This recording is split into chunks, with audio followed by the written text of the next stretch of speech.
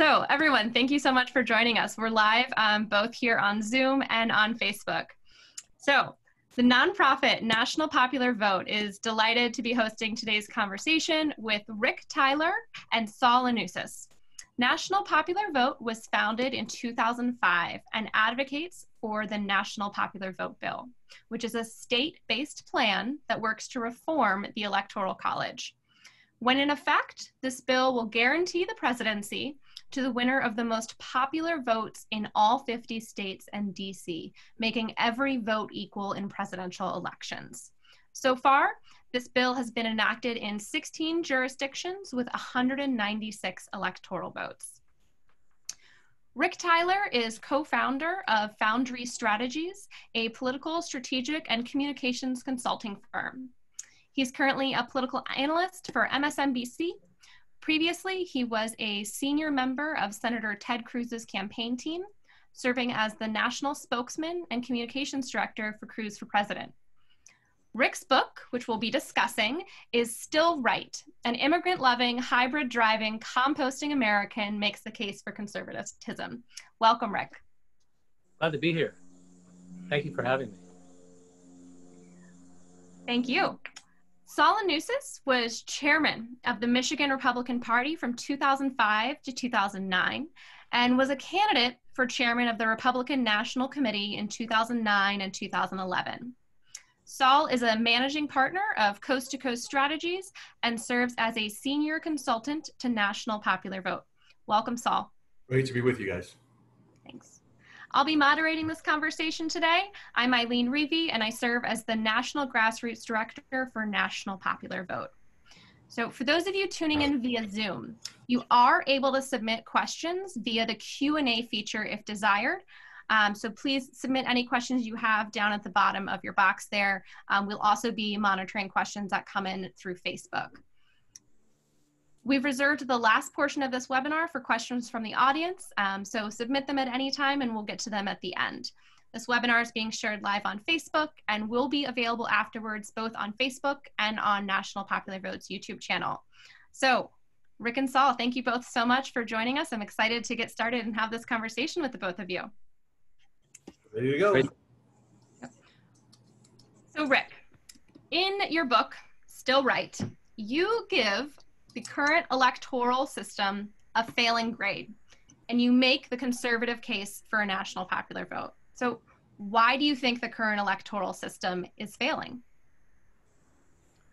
Well, you know, when I first heard of the national popular vote, I did what a lot of conservatives have done, and which they couldn't be blamed for. You just do the quick math and you realize that in many elections, because I've been had been a lifelong Republican, that our team would lose. And so I didn't really pay much attention. I just thought this was, you know, one of those things that the left is trying to change. You know, they like to change a lot of things, and they're going to change this too. And, you know, it's all designed so that Democrats can win the election. But then it was actually in conversations with Saul that I started to really look at it. And in fact, I got so excited about it, I actually did a radio interview on this topic. And a friend of mine who helped me write the book, Still Right, he called me afterwards and said, you know what? I always thought the Electoral College was such a boring topic. I thought, oh, he's talking about the Electoral College. And all of a sudden, you made it so interesting as the way Saul made it interesting to me, because there's so much that's so exciting about it. And I come at it from a conservative perspective, and I'm sure we'll get into it.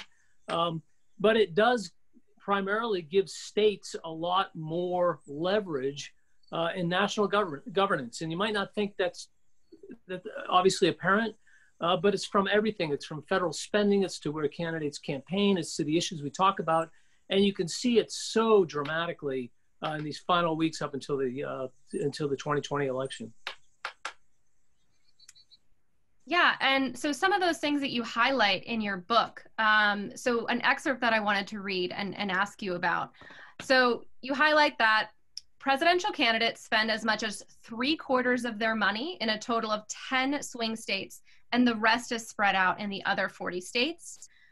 And in the 2016 presidential race, Between the party conventions and Election Day, the Clinton and Trump campaigns held 71 campaign events in Florida, 55 in North Carolina, 54 in Pennsylvania, and so many other states in the rest of the country were completely left out of the general election campaign.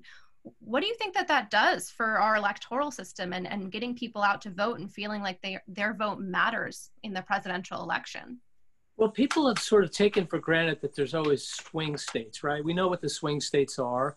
The upper Midwest, where Saul is from, Michigan, Wisconsin, Pennsylvania, are now swing states. They weren't always swing states. Pennsylvania used to be a swing state. It's now returned to swing state status. And in order to win the election, you've got to win enough electoral votes. So the candidates, of course, are going to spend most of their time in the states that could go either way. And that's where they're going to put all their resources.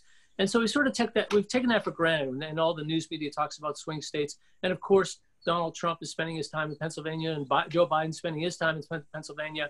They've been all over Michigan. They've been all over Wisconsin. Arizona, maybe a swing state this time around. Florida's been a swing state for a long, long time. And you think, we're just not a swing state. So it's just not happening in our state.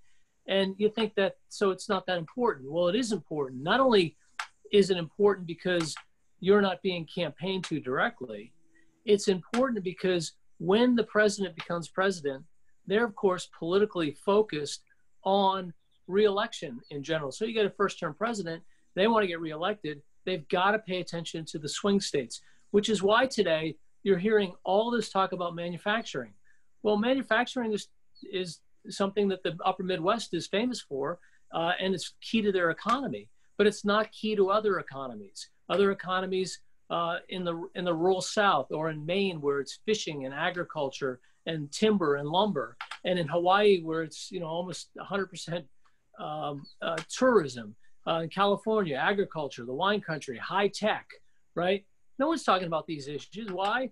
Look at the fires in California. This is a national catastrophe, and yet it's gotten relatively little. It's gotten some coverage, but the campaigns haven't really talked about it at all. Why? Because California is not in contention. The Democrats will win California. Well, under a national popular vote, guess what?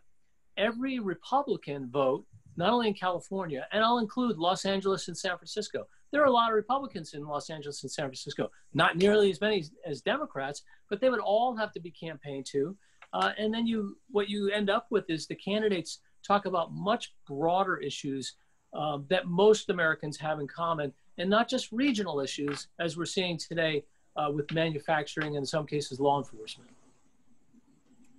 Yeah, I live in Oregon, and we're, all along the West Coast, we're having these wildfires, and Washington, Oregon, and California are all safely Democratic states when it comes to how they're going to vote in the Electoral College.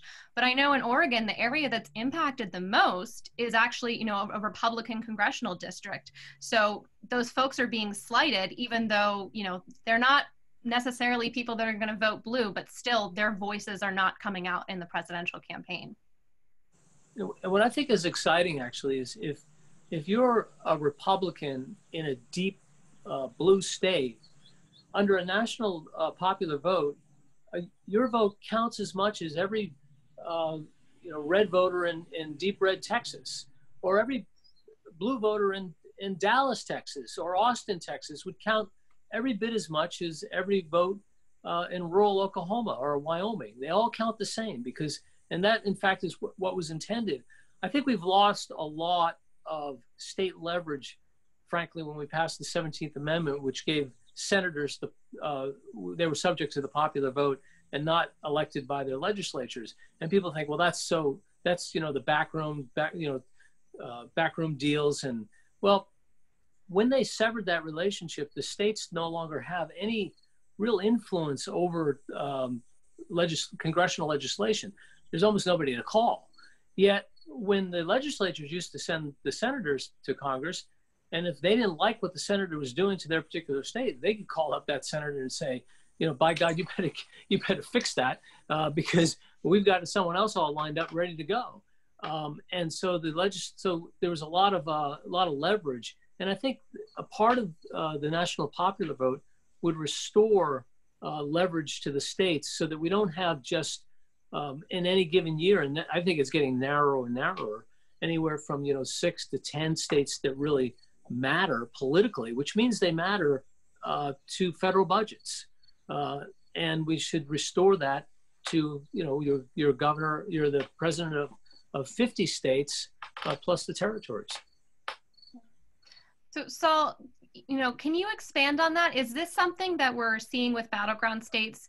Is it just in the most recent elections that we're having this problem where it's 6 or 12 states that are really determining the outcome of the election? Or is this something that we've seen for a longer period of time?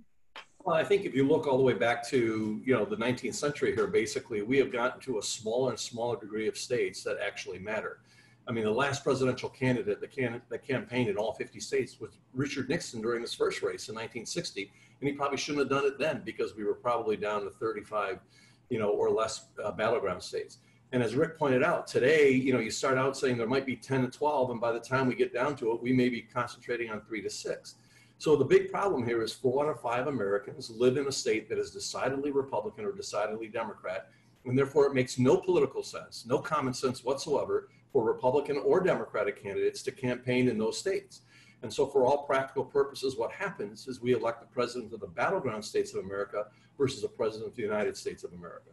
And I think that, from my perspective, this proposal here gives us a chance to allow states to decide what is in their best interest, in their selfish best interest, to make sure their voices are heard.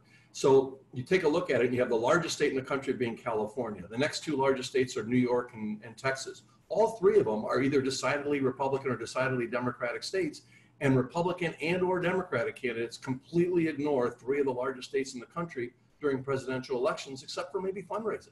So their influence with regards to what policies are important to us, how do we address these policies, who should be appointed to judgeships or administration positions, becomes secondary to somebody who happens to be in Ohio or Florida that happen to be the quintessential battleground states. So I think that the key it's truly a nonpartisan position. The unique proposal that I think is here is that whether you're a Republican or Democrat, you want to make sure your vote counts. Now, I happen to be, I come from Michigan, which has been a quintessential battleground state on and off for the last 30 years. And I can tell you from firsthand experience, when we're on, we're hot and everybody's paying attention. But in the middle of the campaign, if we go down, we can be out and nobody pays attention. And that's not what the founders intended. That's not how the system was set up. I think that the idea of having every voter in every state be politically relevant every time is a critical part of our democracy. We are a Republican form of government in the small r sense. We elect our representatives to represent us. That's not going to change if we go to a presidential election that is done by a national popular vote. Because look, we elect 514,000 elected officials in this country, and all of them are elected by who gets the most votes but one. The one candidate that represents the country as a whole, and that has created some real distortions in public policy, as Rick has pointed out, and even in politics, because presidential candidates on both sides ignore the 40 or so non-battleground flyover states. Thank you. And yeah, let's talk about some of those policy implications that we see of the favoritism. Rick talked about manufacturing. Are there other examples that you've seen when you've looked at this topic? Sure. Look, I would submit you have ethanol because of Iowa. We have prescription D because of Florida. President Bush, the big free trader, passed steel tariffs for Pennsylvania, Ohio during the auto crisis. Now, regardless of whether those were good public policy perspectives, they weren't determined based on what was good for the country as a whole. They were determined based on what was important for the few battleground states were there. Matthew Dowd had this very famous quote where he talked about when he served as a consultant to the Bush presidency, that they only poll in 18 states because there are only potentially 18 battleground states that may come around. And so the issues that are important to the president and the cabinet and the people who are actually setting policy at the federal level are, and again, this is a bipartisan issue, whether you're a Democrat or a Republican, as Rick pointed out, they're already worrying about re-election. So they're only paying attention to the issues that affect those swing states. I think one of the best examples I like using when I talk to people is when we had the oil crisis in the Gulf of Mexico. It hit in New Orleans, was all in the middle of it, and it was front page of the New York Times, and everybody was paying attention to it. And by day 2, we already had FEMA in there, and everyone was looking out to take care of it. By day 3, they had flown in people worldwide to cap the oil spill and it was sitting there going from, you know, Louisiana to Alabama to Mississippi. But on day 9 was the first time that an oil ball kind of rolled up onto the shores of Florida, and you had President Obama flying in a helicopter, famously land on the beach and get out with waiters and declare it was the greatest environmental disaster in the history of our country. But it took 9 days for that declaration, not because it was good or bad from his perspective, but it finally hit a battleground state where it matters.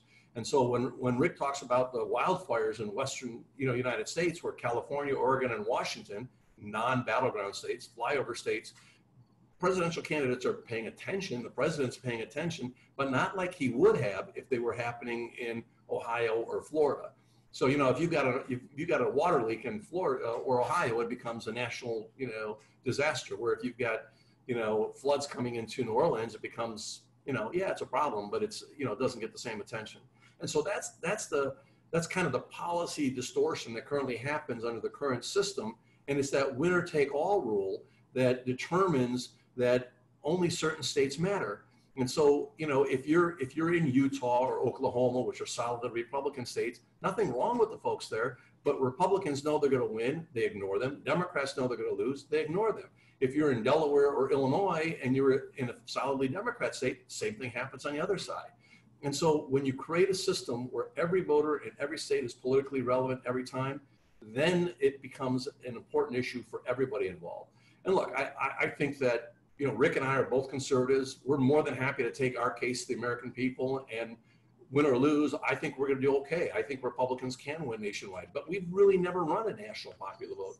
I mean, you know, I went back to 1988 and took a look at the statistics, and about 95 to 98% of all the resources, whether it's presidential visits or campaign money, has been spent in 10 states or less since 1988. So we're not even campaigning in the 40 other states. We're not even paying attention to the issues that matter in the 40 other states. And whether you're a Republican or a Democrat, that ought to be a problem for you. I mean, the issue should be that every voter ought to matter, everybody's opinion ought to matter, and candidates ought to campaign to people in all 50 states to make their case to the American people, especially the one and the only one that truly represents the country as a whole, which is a presidency. And Rick, I want to ask you, because I know that you were the former executive director of the Maine Republican Party earlier in your career. What do you think the implications are for a system where the presidential campaign might have totally ignored or completely focused on a state like Maine during the presidential election campaign because of its status as winner take all? Maybe if it was battleground, you got attention, but more likely it wasn't, and what implications that has for you down ballot. Well, Maine is actually one of the unusual states that allocates its electors by congressional district, and so it's half a swing state because President Trump won District 2 in Maine in the last cycle. He may win it again this cycle. It doesn't look as close as it was last cycle. So you know, the second district in Maine was a battleground half state, but the rest of it, you know, which is the Portland area south and in the southern part of the state, really got ignored.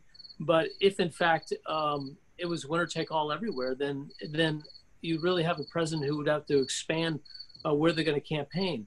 And you know, I want to pick up on what Saul was saying, because I hear a lot of people saying, well, you know, the simple math is that Hillary would have won, and they're right. Hillary would have won if it was a national.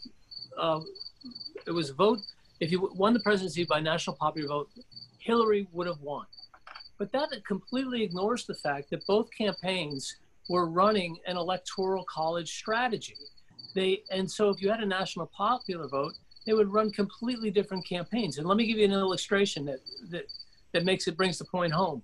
Hillary was actually toward the end of the campaign, because her polling was so wrong. They were not paying attention to Wisconsin, Pennsylvania, and Michigan. She thought she had won those votes. What she was trying to do is run up the vote tally so that she would have a mandate. It's a very important thing. If you're going to win, you want to win by as much as possible so you can claim that I have a mandate and I can get a lot done based on the mandate. So she was actually pursuing a national popular vote strategy toward the end of her campaign.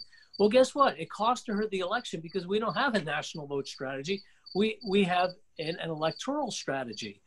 Whereas President Trump he was told by Kellyanne Conway, because he was very nervous in 2016, the national polls were going against him. And Kellyanne Conway said, don't worry about that. You've got to worry about the battleground states.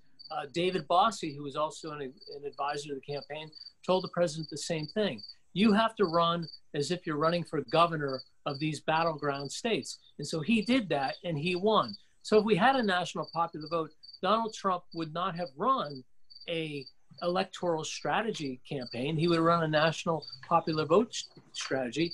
And I submit he probably would have won in 2016 had he pursued that type of a strategy. So it's really important to think that you can't just look retrospectively at the math and say, oh, well, let's see who would have won. That's not the way it is. The other criticism I hear a lot is that, well, Democrats could just fly into cities and campaign there, and the Republicans would have to campaign in rural America. Well, one, it doesn't actually work out that way. When you look at where all the events take place between Democrats and Republicans, they're kind of split between rural and also inner cities, but also ignores the fact that there's a huge number of Republicans who live in cities just by sheer numbers. Now, they're outnumbered by Democrats, but if you take the whole country as a whole and you split between rural and cities, and you can see it in the vote map, you know, the country looks all red. Well, that's because it's rural and spread out. But the population differences between rural and urban are actually pretty close. They're not it's not a big, huge difference between them. And so I think it would be very competitive. And here's the final thing that people get nervous about. I often hear many Democrats say we ought to get rid of the Electoral College. Well, that would take a constitutional amendment. That would be very, very difficult to do. Under this strategy, states are forming a compact to, in effect, give you a national popular vote without changing the Constitution. And why is that important? Well, one, I don't take changing the Constitution very lightly, because and we're learning, because people say, why do we have the Electoral College? And the reason is because the smaller states were very worried about being overwhelmed by the larger states. And it has actually worked very well. As Saul mentioned, the three largest states are ignored completely. And so you have a lot of smaller states who in this system have become overrepresented.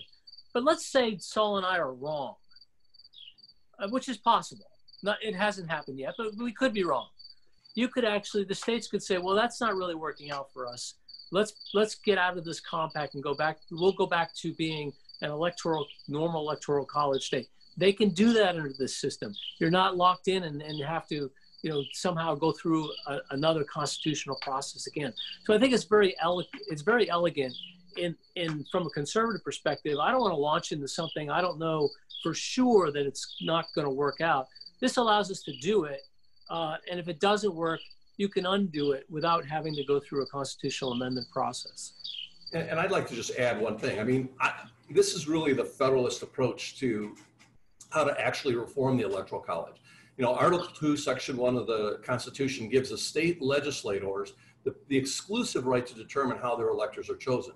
So the Founding Fathers, in their infinite wisdom, wanted the state legislatures to decide, should we use a winner-take-all rule? Should we, appoint our electors? And if you look historically, there was a time when legislators gave the governors the right to appoint electors. There were times when the legislature themselves appointed electors.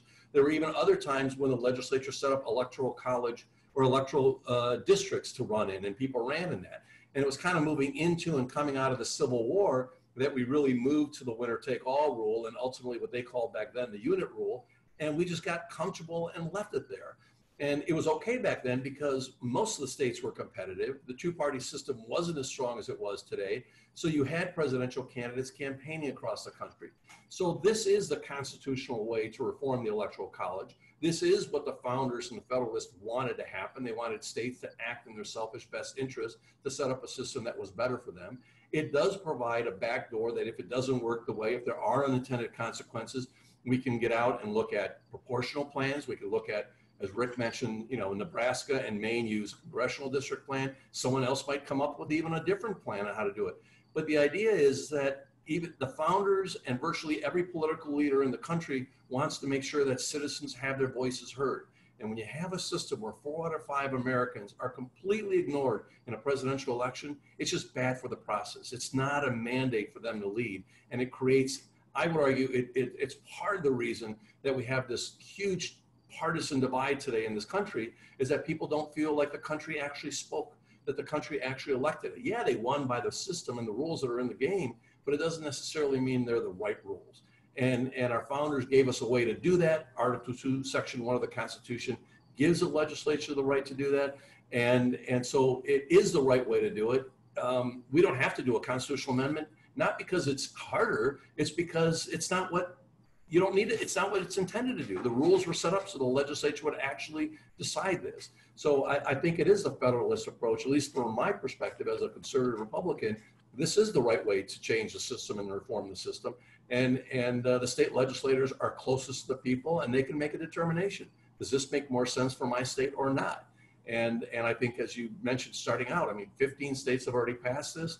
I think there's another 15 or 16 that have passed it in at least one house of their legislature. You know, I take a look at states like Oklahoma, passed it in the Senate by almost 2/3 of the vote. Arizona passed it in the House by 2/3 vote. I mean, these are solid Republican states. The Georgia Senate, 2/3 of the Senate actually co-sponsored a bill. I mean, so there's a lot of bipartisan support for this because it is a fair process. It is the right way to move forward, but it's also a very confusing process, which is why, you know, having conversations like this are very useful. And Saul, can you tell us when this bill will go into effect? So the way the compact is set up is that when enough states that have 270 electoral votes or more join the compact and are in the compact as of July 1st of the election year, the bill actually takes place. So as an example, today, 15 states plus the District of Columbia have joined the compact. They only have 196 electoral votes. So nothing changes. So we're past the July 1st deadline. Those states will participate just like they always did. The winner-take-all rule still plays in effect to them, and they just wait until other states join the compact. Now, going forward 4 years from now, I think there's a very good chance that, you know, there's at least 10 or 12 other states that have been very seriously considering this compact. It's been introduced in almost all 50 states at one time or another. So there's been conversations in all 50 states about moving to a system like this. And I think that when the states, when let's say 6 or 7 other states, depending on the size and how many electors they have, hit that magic 270 or more, we'll actually have an election run using the national popular vote to determine how your state's electors are chosen. So we don't eliminate the electoral college like a constitutional amendment would do. We don't take away the state's rights with regards to administering those elections and determining how those electors are chosen. But instead of using the winner-take-all rule in your state, you're now going to take a look at who wins the national popular vote in all 50 states, plus the District of Columbia, and then send your electors to the electoral college based on that result. So that, in effect, will create a system where every voter in every state becomes politically relevant every time. And I think that, to me, is the beauty of the system. Yeah, thank you. And Rick, I wanted to ask you about something that you touched on a moment ago about the polarizing nature of kind of where our country is at right now. And it's something that you covered in your book as well. So when we talk about the presidency and whoever getting the most votes wins, can you elaborate on how you think that this could be potentially something that helps us with that polarization? Well, I think that if we have a national popular vote, you would not have. Oh, we lost him. Oh goodness, we did lose him. All right. Well, we'll give him a minute to join again. So Saul, when you're talking to Republican legislators around the country about this bill, is the fact that it's not abolishing the Constitution or excuse me, not abolishing the Electoral College a selling point for them? Is that something that they are intrigued by? Yeah, absolutely. Look, I think from a Republican perspective, you know, when this bill first, when people started talking about the national popular vote initially, they talked about the constitutional amendment that would eliminate the Electoral College. And most conservatives are kind of what we refer to as federalists and want states' rights and they like the fact that states have this influence, that states determine how their elections are held. You know, many states have, you know, mail-in ballots, you know, for 7 days in advance, or voting starts 7 days in advance. Others have approved mail-in ballots. Others think it's a bad idea. Some let felons vote, others don't let felons vote. So each state has the right to set and determine the rules and conditions under which people participate. And it's based on the historical and the kind of cultural differences in those different states. And that's a healthy process. And the founders and the Constitution wanted the states to have greater impact and role in there. So when the Interstate Compact came about, and it basically preserved, and I would even argue strengthened the Electoral College in the sense that giving all 50 states the ability to make sure that their voters actually mattered when it came to Electoral College was very important. And so, like, if you take a look at Republican legislators around the country, number one, they ask, is it constitutional? And we go over Article 1, Section 2, that actually does explain that the legislators have the right to do that. Then number two, they talk about, well, what did the founders want? And do we respect federalism in the sense that we're not taking away states' rights? And when we talk about the fact that, look, 40 states have no rights. It doesn't matter if you're a big state or a small state. People, originally when we had the Great Compromise and we appointed the 2 members to the United States Senate, and then they used the same system for the Electoral College, part of what the founders were talking about was making sure that small states were protected. But today we've got, I think there's like 13 small states that have 4 electors or less, and 6 are decidedly Republican, 6 are decidedly Democrat, so they get completely ignored. And the only one that's paid attention to is New Hampshire, because it's a swing state. Not because it's New Hampshire, not because it's a small state, not because it's a unique state, it's because it's a swing state. And that's not the criteria, that's not the process that the founders intended, and I don't think that's what most people think. So I think that the fact that it preserves the Electoral College, and as I said, I think it not only preserves it, but strengthens the Electoral College, that it makes sure that every voter in every state is relevant is important, and that state legislatures preserve their right to determine how those electors are chosen. As Rick said, it also gives them that back door that if they don't like it, they can change it to another way. But that's exactly how it was intended to be. This isn't a circumventing the Constitution or going around the Constitution. This is following, I'm a strict constructionalist. Article 2, Section 1 says the state legislature shall decide, not a constitutional amendment, not Congress, not someone else. The state legislature, being the closest body of the people, should determine how we elect a president. And that's why this system and why the National Popular Vote Interstate Compact, I think, is so unique and is getting bipartisan support around the country. Thank you. Rick, it looks like you've joined us. I'm back. I had a little technical challenge. Well, thank you. So I'll re-ask my question, talking about polarization in this country and the way that parties are shifting as kind of a theme in your book. So how do you see electing the president by national popular vote and every vote being equal playing into that? Well, I think that if you went to a national popular vote, that the presidential candidates would have to talk about issues much more broadly, right? They would not be able to talk about simply regional issues or things that are going on, say in Kenosha, Wisconsin, because it's a swing state, or things that are going on in particular in Florida because it's a swing state, and it would be a much broader message. The other thing is that, for example, Saul uses a similar example. I'll use another one, and I'll pick on Michigan a little bit here. Is when Obama bailed out General Motors in Michigan, a lot of that was because of the manufacturing in Michigan being a swing state.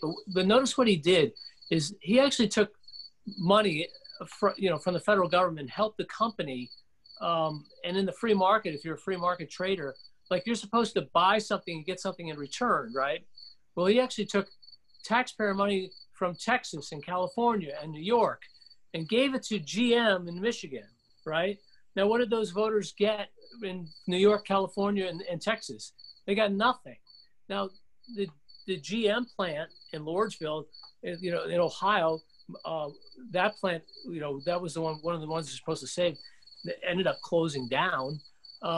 But you wouldn't have presidents bailing out, companies in swing states. I don't think if GM had been in a rock solid Republican state that he would have bailed it out, or if it had been in a rock solid Democratic state, that I think he might have bailed it out. But that's not the criteria. That shouldn't be the decision that presidents make in terms of national policy or how they spend taxpayers' money, is based on the interests of a few and not the interests of the whole. Yeah, not to mention, it seems not just like bad policy, but as a taxpayer, I don't want the person sitting in the White House, regardless of if they're the same political party as me or not, to be able to use my tax dollars to help them win re-election. I mean, that doesn't seem like that's a built-in advantage for the incumbent, but that's just also not the way that our government really should be run, right? No, that's exactly right. We're all supposed to be equal under the law, and we're all supposed to have our vote. I mean, it's ingrained in our. It's kind of ironic in a sense. It's because it's ingrained in who we are as a people that all men are created equal. Today we'd say men and women. That's in the birth certificate, and we think of us as an egalitarian society. At least that's the ideal, and that every vote should be equal. But when you really think about it in the presidential race, it is not equal. Here's the other thing that I think is really important is if a national popular vote were enacted, then voter participation should logically go up in the states that were not swing states. And so you probably would get much more competitive House and Senate races, and you'd probably get a different kind of candidates running in House and Senate races. And my guess, they would be much less polarizing, because it's easy to act. We've gotten to a point in our politics where we activate one base or we activate the other base, and those are the people who are going to win. Well, if there was a lot more voter participation, most people aren't wired like Saul and I. I mean, Saul ran for national chairman. He was on the national committee. I was a Republican executive director. You know, we live and breathe politics, and we're not normal. Let's face it, we're not normal people. Most people, you know, are doing normal things. You know, they go to church on Sunday morning. They might play golf or sports with the kids. They're working hard. They're putting their kids through college. All those things, and they don't have as much time to think about politics. Well, if suddenly everybody's vote counted, there's a lot more participation, then they're not narrowly focused on picking teams, the Republican team or the Democratic team. They're just looking for the people who would best represent their interests, both in the House and the Senate. So I think in a way, the national popular vote would engage people to be more civic-minded, and I think we would get better quality legislators. And I'll just add that what Rick is talking about turnout, if you take a look at battleground states versus non-battleground states, on average, a battleground state has 9 to 11% higher voter participation than a non-battleground state. So just from a factual standpoint, your observation, Rick, is actually true. I mean, those people who know their vote matters and count, turn out and vote. And on average, it's 9 to 11%. So you're talking about a 70% plus voter turnout in battleground states, and many non-battleground states drop to the 50% level. And that's not good for our country as a whole either. And if you think about it, why is it called a battleground state? It's called a battleground state because it's ideologically split down the middle. And so if you had everybody's vote count in there, and then everybody would become a battleground state. And guess what? They would be probably more ideologically split down the middle than they are now. As far as turnout, I always like to point to the fact that millennials have spent, which I mean, they're all the way up to age 39 at this point for the millennial generation. They've spent at least 30% of their life with a president who was not originally elected by the national popular vote. And Generation Z, many of whom will be voting for the first time this year, every member of Gen Z has spent at least 50% of their life with the US president having been originally one with less votes. And I just think for the people that are the younger generations, we want them to turn out and vote. We want them to be engaged. How can we expect them to when this is the system that they're seeing for the most important office in the country? So I'm going to open it up for some of the questions that we've gotten from the audience here. We've had a number of them come in. So I think, Saul, maybe you can answer this one first. So once the compact reaches the requisite 270 electoral votes, what do you think will be the strongest challenges to its constitutionality? Well, look, we're a litigious society, so I suspect there will be lots of different challenges. The problem for the legal challenges is that the Constitution is very clear.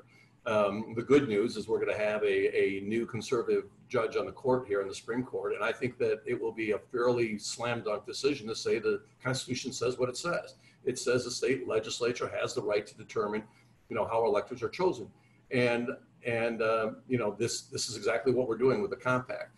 But having said that, I mean, look, I think people will challenge it on equal protection. But the problem is equal protection was designed to take care of equal protection within the states, not interstate. So there will be an argument going back and forth there. One of the issues that people keep bringing up is that many compacts require a congressional consent.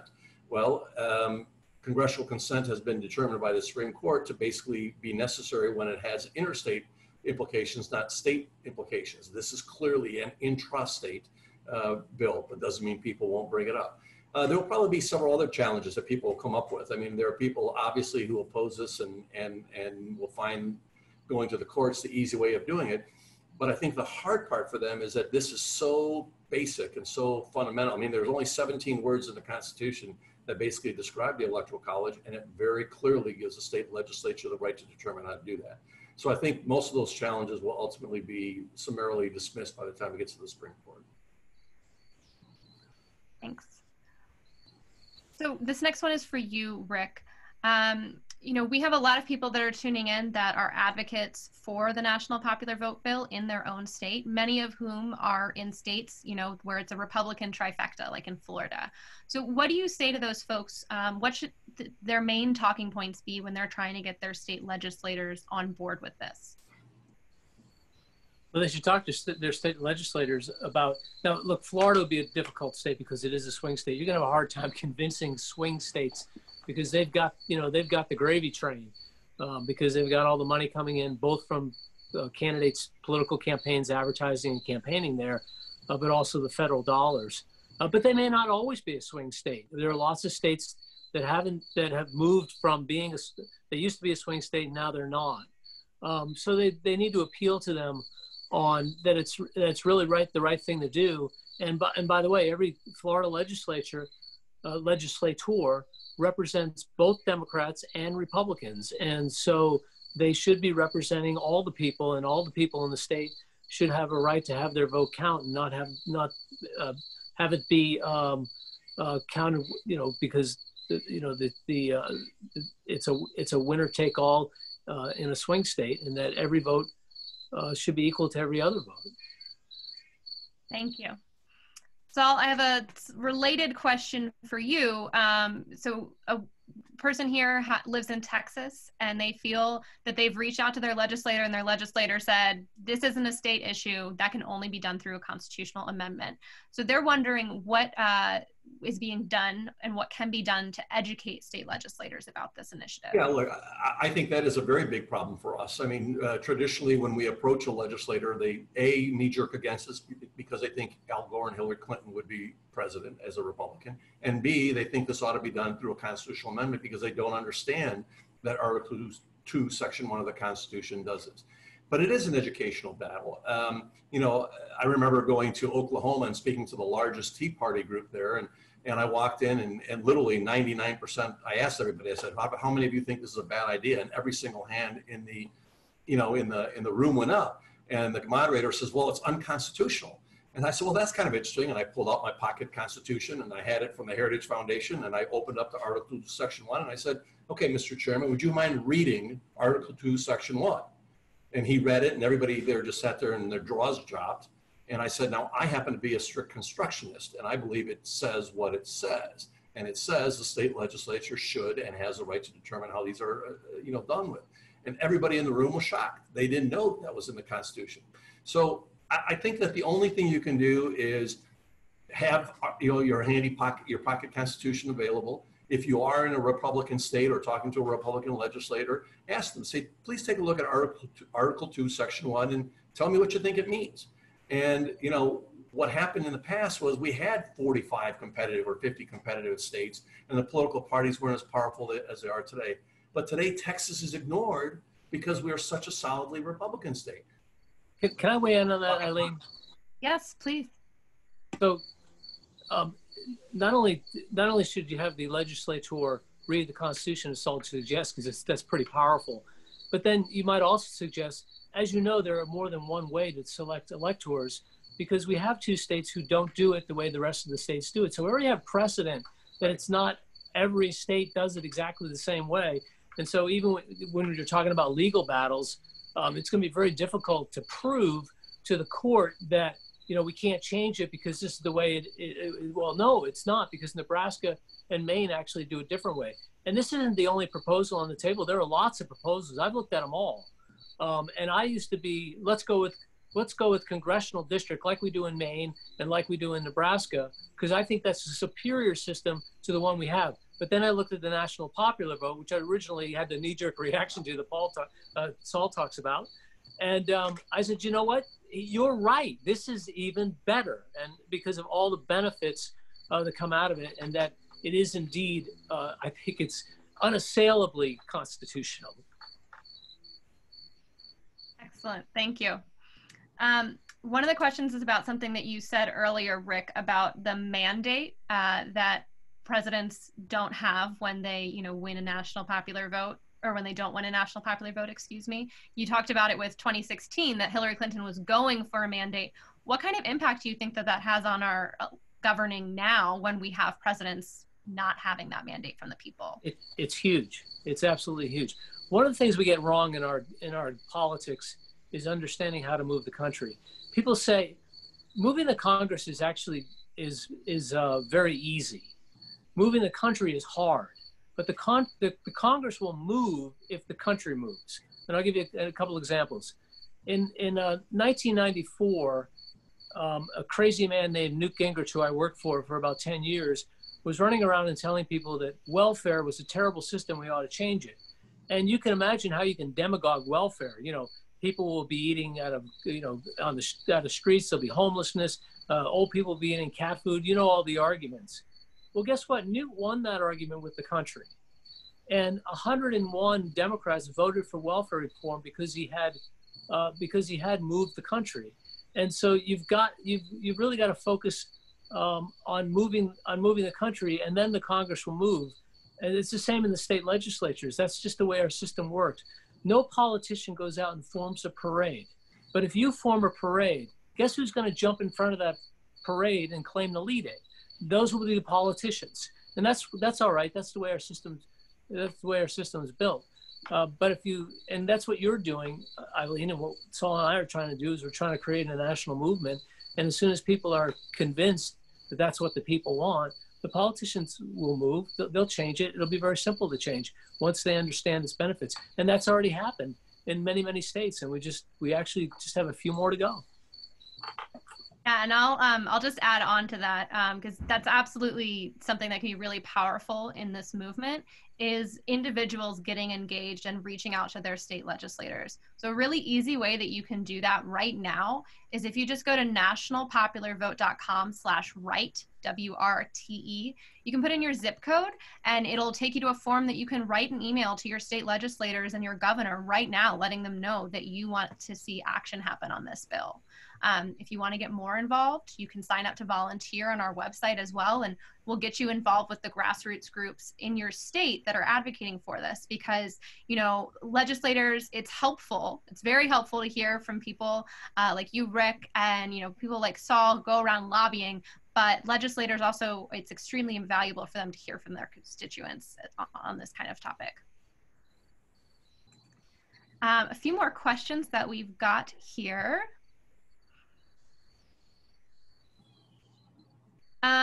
So this can be for either one of you. A question's coming in about states considering changing their electoral votes via action of the state legislature, potentially after people vote. I think this is something that we're seeing being talked about possibly in Pennsylvania. There's some more news coming out about it today.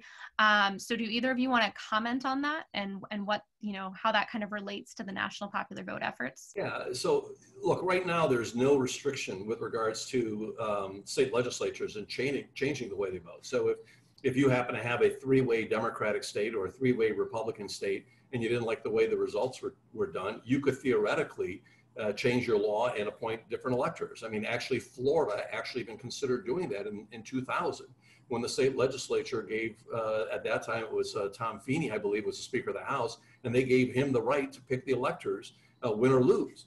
And so the current system allows that to happen.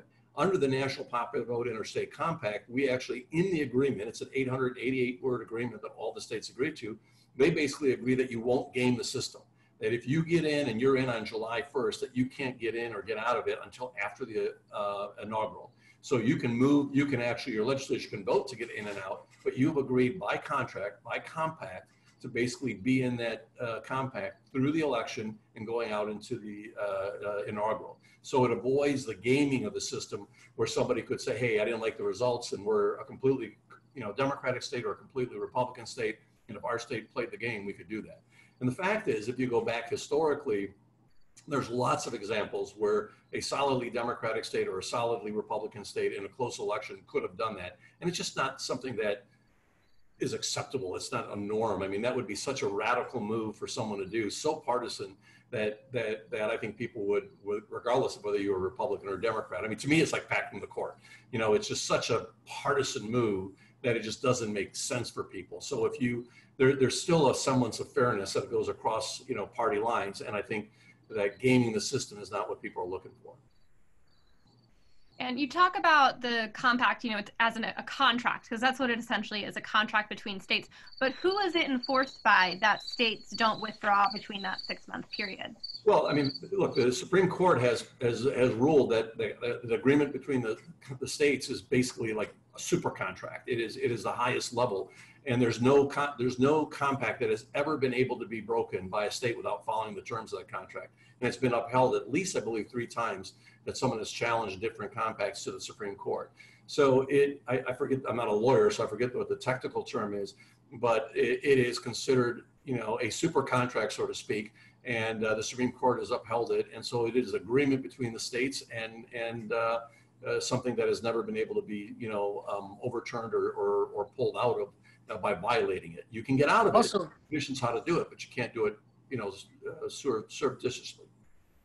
Also, Eileen, you have a tremendously powerful built-in political check in that, because what the state legislators would be doing is overriding the popular vote of that state. Remember, they're giving their electors to the winner of the national popular vote.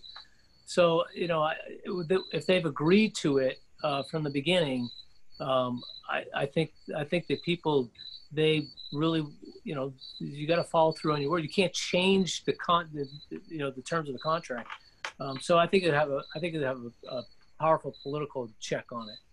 And it's important what Rick is saying is that because if we go into a national popular vote on July 1st of a presidential year, it will be the biggest news that we've ever had with regards to electoral reform. So everybody in the country will be talking about the fact that we've just changed how the system works. And now every vote in every state matters and every voter will care. And I think you're going to have 40 states have higher voter turnout. So what Rick is saying is actually probably the most powerful check on that system is that you're going to have we the people, so to speak, out there voting across the entire country and participating for a first time in a national popular vote for president. And the idea of some legislature on a partisan banner playing this game is almost unfathomable, because it would be the most partisan thing anybody have ever tried to do in our country's history. Yeah, and it wouldn't be just seen by their own constituents in their state, but it'd really be on the national, if not the international stage. Yeah. Excellent. Well, with this, we are running right up to the end of this session. So I just want to give each of you a moment or two if there's anything that you want to say before we close here. Well, I'll just say really quickly, when I originally wrote in my book, Still Right, I included the national popular vote as sort of in a chapter of a series of different reform ideas. And the publisher liked the national vote so much, he asked if I could just write one single chapter on the national vote. And I said, I'd love to do that. And because I kind of, in a sense, snuck it in there because I thought it was really important, but I wasn't sure the publisher would think it was a really, an important idea. He thought it was such an important idea, he wanted it to give it its own chapter.